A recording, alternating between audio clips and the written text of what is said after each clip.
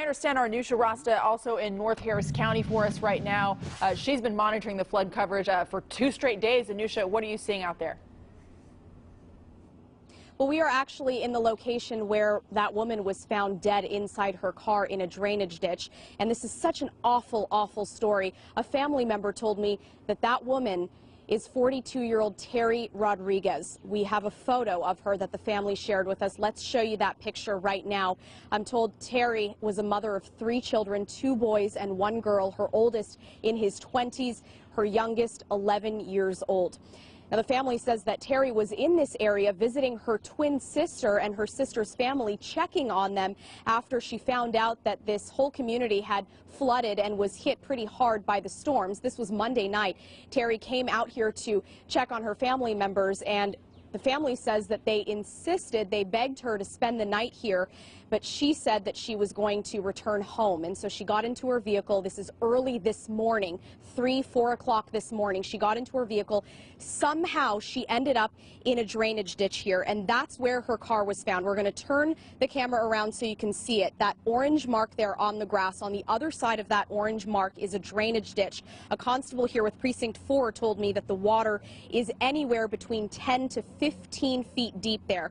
Terry somehow ended up inside that drainage ditch. Her small blue Mazda, we're told, was completely submerged. Now, I spoke to a gentleman here who lives in this area. He's been living here for 2 years. He says he was the first one to spot that vehicle and then call 911 right away. He was not sure if there was a person inside that car. He called police, and that's when he says a wrecker came out here, pulled the car out, and that's when they discovered 42-year-old Terry Rodriguez. Let's hear from that witness right now and hear what he had to say. The roof was open. You know how you pop the roof open where somebody can breathe out of it? That's why I was screaming in the roof, and I was trying to see if somebody was in there. When they pulled out the water, you could see when she was slumped over before they took the seatbelt off of her, and she slumped over. That was crazy. She was a young lady. She looked young. She was a little late. She was about your size. Small. Yeah. Small lady. Right. Again, that victim, 42-year-old Terry Rodriguez, her family understandably extremely devastated. They did not want to be interviewed on camera. We, of course, respect that. They were very upset.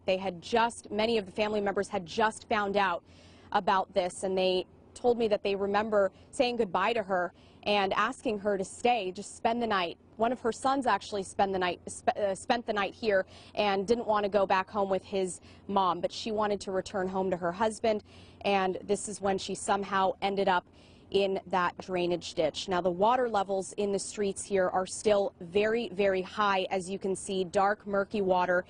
This gray car right here to my right, halfway submerged and abandoned at this point. A lot of the water was up at people's doorsteps, but it has since receded. And the homeowner of this red brick house over here says that they hadn't seen anything like this in the 14 years that they've been living here, that they didn't even see this during Allison, they didn't see this during Ike, and so this is all very new to them. But there is a constable right there with his flashing lights. He's blocking part of the street. This is Briar Creek at Old Ranch up in this neighborhood. He's blocking that street so that people do not drive through this high, dark water because you really can't tell how deep it is. It could be 2 feet deep, it could be 3 feet deep, or it could be 10 to 15 feet deep. But again, we have identified that victim. Our condolences to that family. Back to you at the studio. A tragic story, well recounted by Anoushah Rasta. Anoushah